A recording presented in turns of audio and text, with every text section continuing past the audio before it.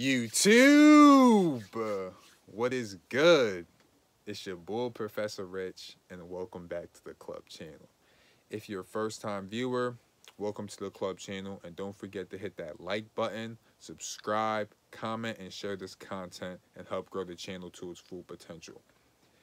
Right now, it's like 3 o'clock in the morning, but that's not stopping me. I'm on my purpose during quarantine, and I like to make content for you guys just to have some stuff in the vault. And before I start the topic for the day, I always like to begin my videos by saying thank you from the bottom of my heart. Thank you, every single club member. Thank you, everyone who takes the time to watch the content, support, keep in contact with me, ask me for advice, all that, man. That means a lot to me. And being able to help you guys and you guys being able to help me is a priceless feeling. And as you see in the background right here, got my third trophy. I'm collecting these trophies like Pokemon badges, and that trophy is the best interviewer ever. Thank you for those who tune in on the live streams when I interview women. This is from you guys. You guys told me I'm an A1 interviewer, so I gotta give myself a trophy. So shout out to my boy Josh. I mean, side nigga of the year, best new YouTube channel, interviewer of the year, or ever, whatever you want to say. But the topic I'm going to be discussing today, I always get too caught up on the intros, is a pretty simple topic, and I don't think this video should be too long, but you saw it in the title. It is how to get girls on social media and dating apps. And the concept of it is pretty simple. You pretty much have to use hypergamy to your advantage, first of all. Show off your lifestyle and any success you may have, or maybe you living your life. And it's pretty much showing women that you do something.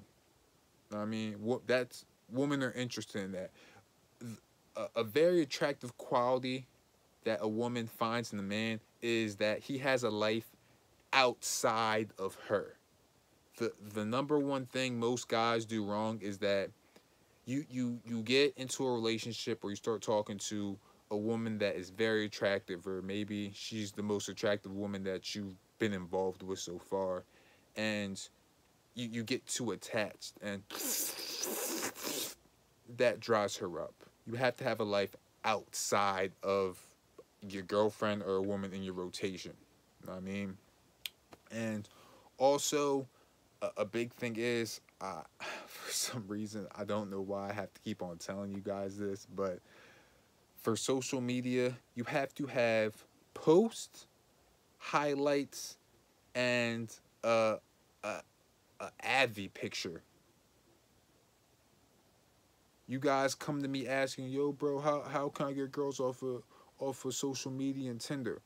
First, you should be working on your purpose. But for the sake of this video, it's a most common question. Bro, you guys don't have any post or a avatar picture, bro. A profile picture.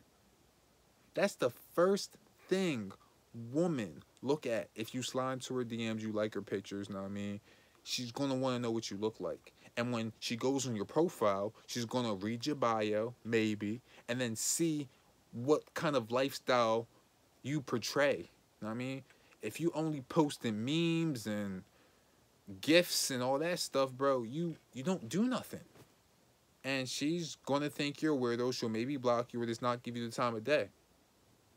And this is coming from someone who has met girls in the past on Tinder and on Instagram and on real life. And before you guys even try to get women off of social media, I need you guys to get rid of your social anxiety and learn how to interact with people in real life. Because having an attractive Tinder profile or Bumble or whatever you guys use, or Instagram profile, that's going to get her attention.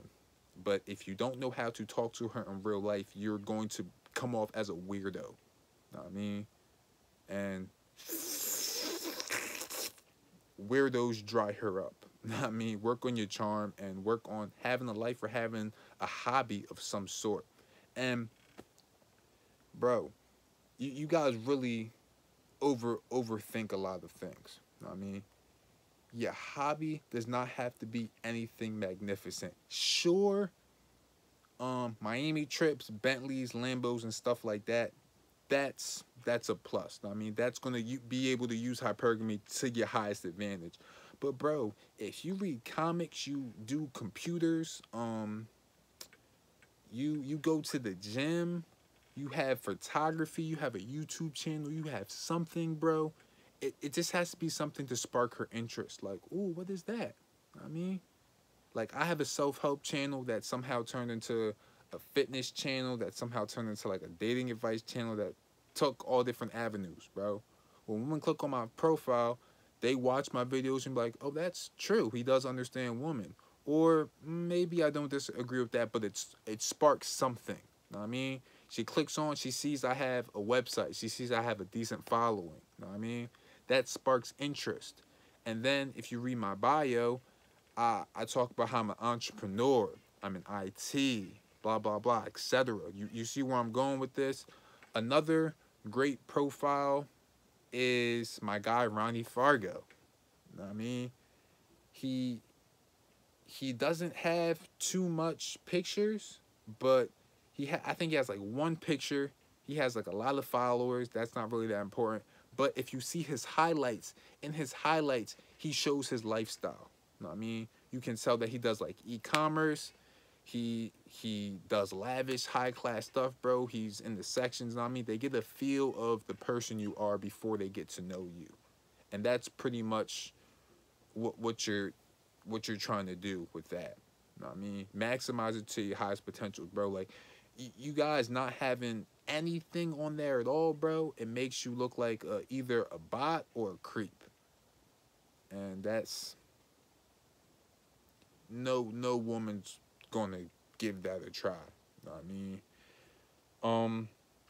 For Tinder, it's the same thing. You have kind of less to work with Tinder, but maybe attach the Instagram profile so she can see some of the pictures of your lifestyle, and make sure that you have an interesting bio.